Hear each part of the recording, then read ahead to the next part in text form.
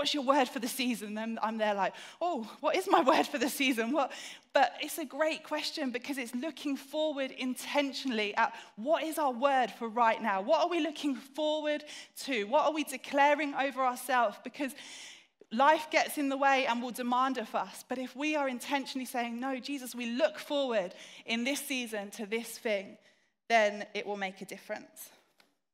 James, he warns us, he goes on to say, verse 19, my brothers and sisters, if one of you should wander from the truth, someone should bring that person back. Remember this, whoever turns a sinner from the error of their way will save them from death and cover a multitude of sins. He's saying someone should bring them back. That we all have a responsibility to bring back the wandering soul into community. Talks about how it's through the error of their way, through wandering, which tells us that the once saved, always saved is just not true. That's why we offer every one of our services an opportunity, not just for the new believer to come into faith in Jesus, but also for those of us who have wandered.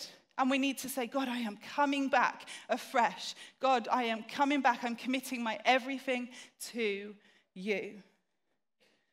James says, look forward to a hope that's coming and encourage others to do the same. And lastly, he says this, point number 3, look upward. Look upward. Is anyone among you in trouble? Let them pray.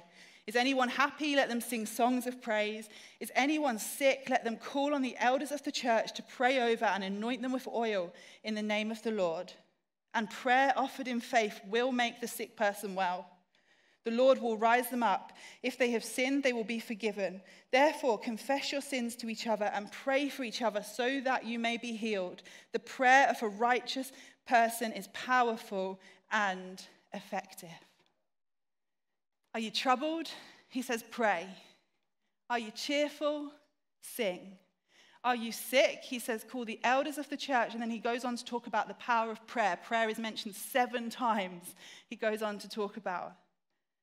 And this was in a time where many apostles, and still today, maybe many people believe it's only the apostles that could heal. But he's saying, no. The elders of the church, there are people today who can still pray in faith and see healing. And so what is the prayer of faith? What does that mean? Does that mean, oh, if it doesn't happen, it's because I lack faith? Well, there's a story, Mark 9, where a dad brings his son to Jesus to be healed. And he says, teacher, I brought you my son. If you can do anything, help us. And Jesus replies, if you can. Jesus says, anything is possible for the one who believes. And the father says, I do believe, but help me overcome my unbelief. And guess what? Still, Jesus heals the son. And so I don't think it's fully we can say on our belief in faith and that, because it's about just a mustard seed. There's times in our lives, mustard seed amount of faith. God talks about can move mountains. Question number 2 that it kind of throws up is, does this prayer of faith promise healing? It says there, you will be healed. Yes, I think it does. But it doesn't necessarily mean this side of eternity. Doesn't necessarily mean in the way that we want it to be in our minds. You know, Jesus, even on the cross, he says, Father, take this cup from me. If there's any other way, please. He begged. That was an unanswered prayer. He still went to the cross. Even Jesus had unanswered prayer in that moment. And then question number 3, what is the connection there with confessing our sins and with healing? We all fall short of the glory of God, but there's a bit there, it's strange. Verse 15, it says, the prayer offered in faith will make the sick person well. They will be forgiven. Confess your sins to each other so that you may be healed. You'd think it would be the other way around, that the sick would be healed and that those confessing sins would be forgiven. But he says it the other way round. And what James assumes in this text is that the sick person is part of community. Because there is power in our community. There is power against sin in community. Accountability with one another, it gives power. When something comes into the light, when a situation, it kind of loses its power over us. And there are some sins which we just can't overcome alone. We have to speak it out. We have to get some accountability, some prayer. When we're living in that place of unconfessed sin, it robs us of our peace. How we approach the world is different. How we look at ourselves, how we look at Jesus, how we live in a place of freedom. It robs us of that because it takes something off our peace.